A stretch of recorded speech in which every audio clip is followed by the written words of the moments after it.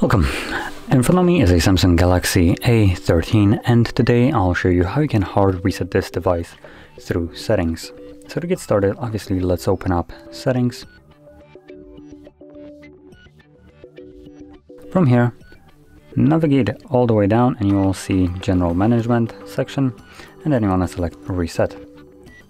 Now in here you'll find factory data reset with the writing reset your phone to its factory default settings. This will erase all data including files and downloaded apps.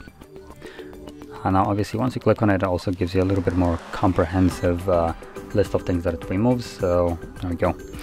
Now before you begin, if there is anything on your phone that you would like to keep that isn't stored on the cloud, make a backup copy of it right now by copying it to your computer or maybe an SD card.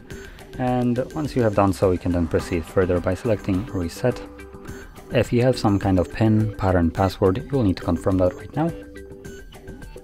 And then you can select delete all, which will begin the process. Now this will take probably 1 to 5 minutes, somewhere in between.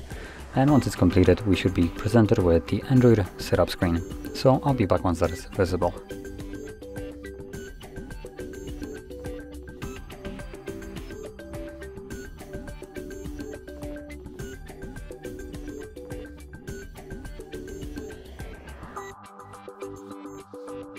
And as you can see, the process is now finished and you can set up your device however you like.